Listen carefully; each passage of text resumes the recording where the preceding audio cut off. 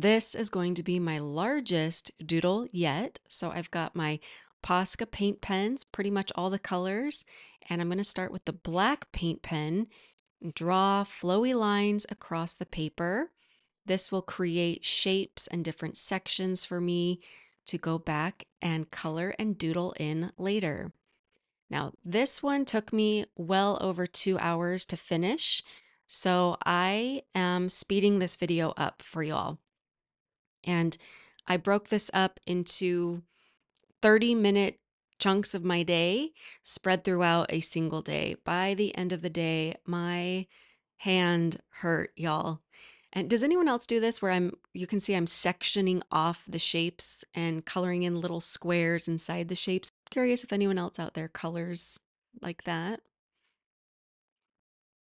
And breaking this up into 30-minute time blocks was really fun. And I did a lot of art meditation today, it turns out. So I am making my Halloween costume. Oh, spoiler alert.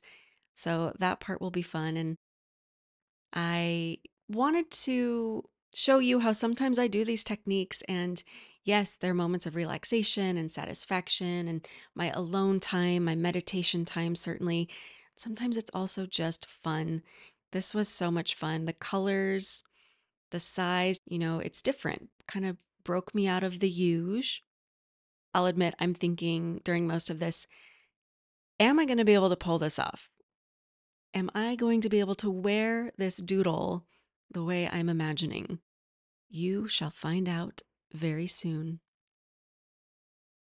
So I've just about got all of these shapes colored in, and I'm going to leave, like I said, I think I said, I've recorded this a couple times, but I'm going to leave some of the shapes open and just white. I think that white space feels really good. And I mean, my hand was hurting, so it also gave me a little break from coloring those last four shapes in.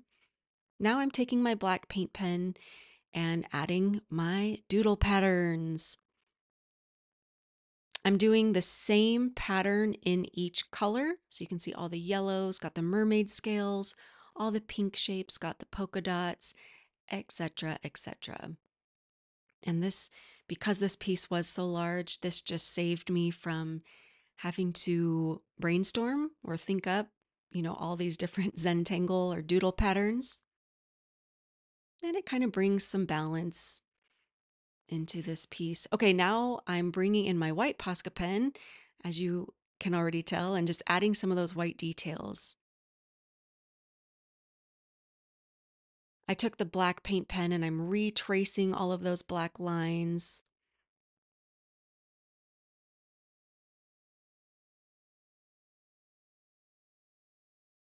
And let's bring in our razor cutter. Boop. Okay, y'all, let's see if I can do this. Happy Halloween, and thanks for watching.